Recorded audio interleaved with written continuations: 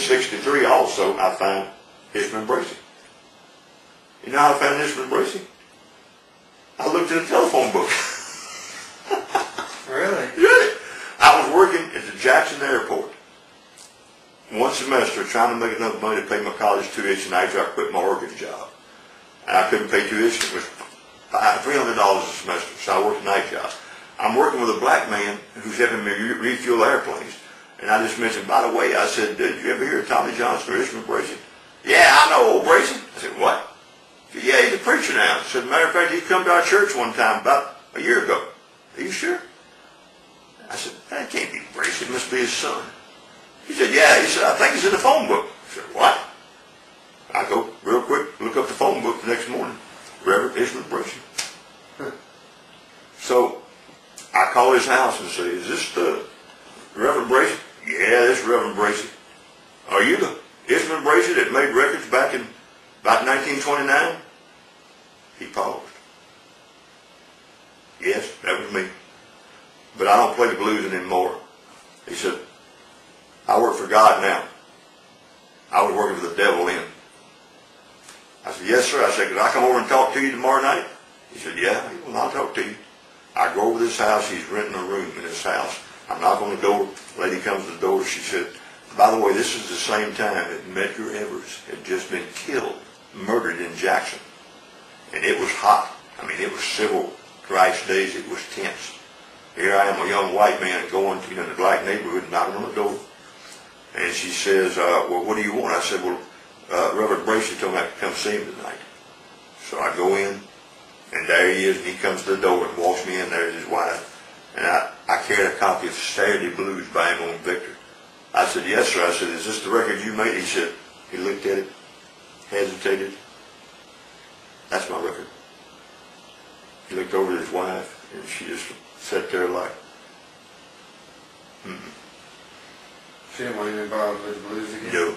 No, she didn't want to be, And I said, I talked to him a little bit. He said, yes, sir, I made those records. He said, but I'm living for the Lord now. He said, I'm a preacher now. And I said, I'm a good preacher now.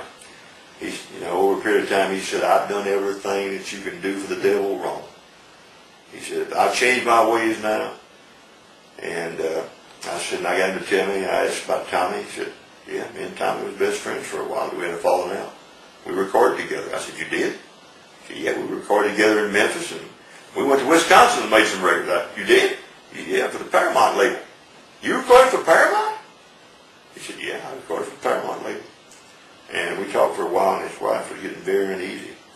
And he introduced me to his wife, Annie, and so forth.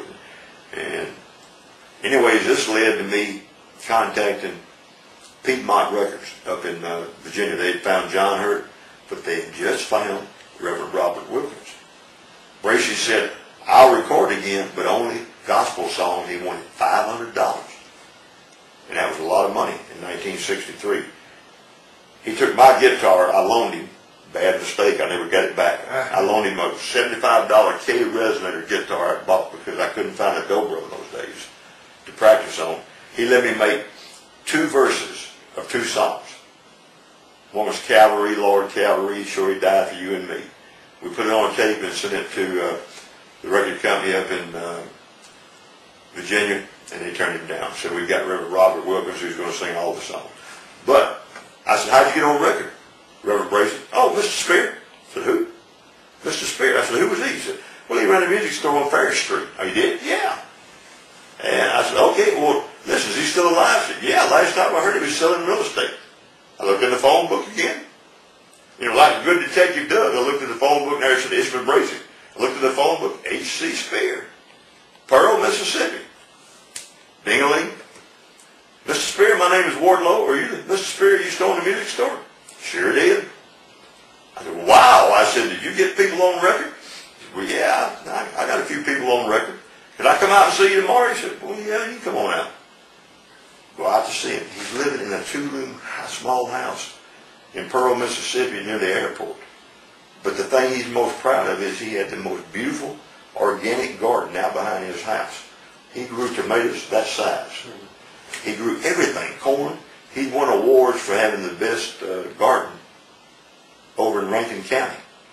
but he'd fallen on hard times in his later life. He was 60, probably, he was born in 1897, so in 63, he was probably 66 years old, living in a two-room house.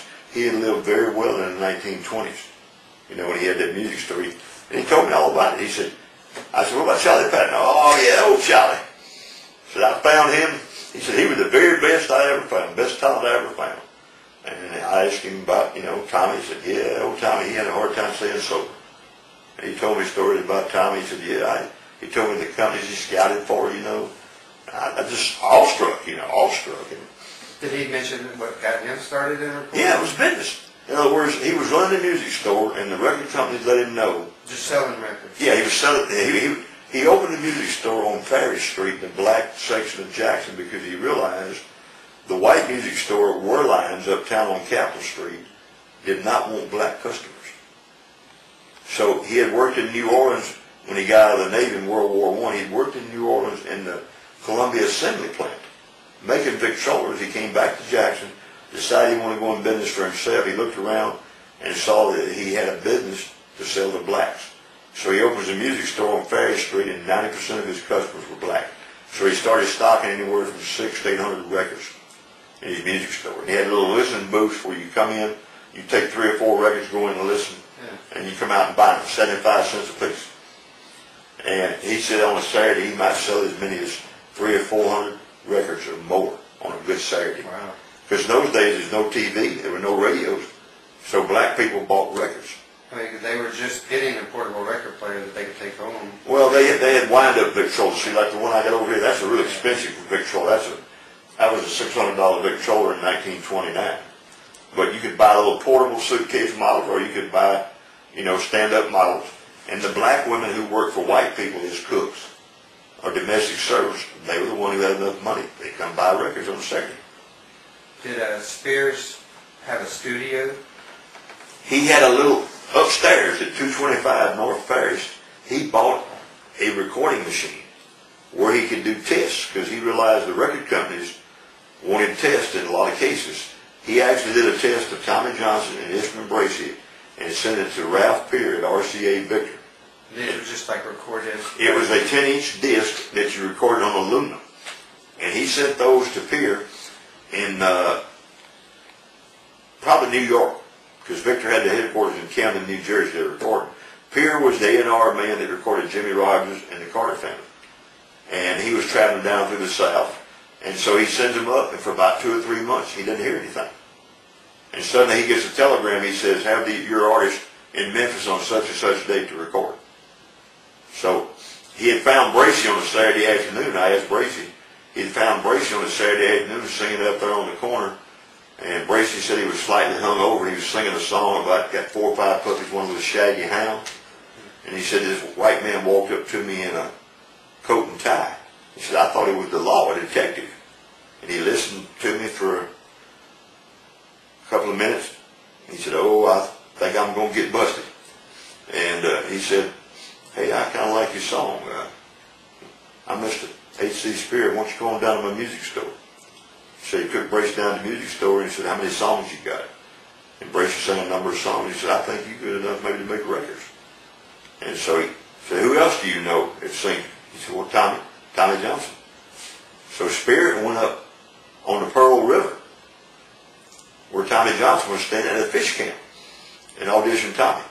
And Tommy had one song, he said at that time. He said, now you got to have more songs. He said, the company won't record you unless you got 4 songs, so you got to write some more songs. You know what song it is? I don't know what he had. Probably Big Road Blues would be my guess. And he said he had portions of other songs, but he told me he had to get 4 good songs, in other words, to be able to record. Right.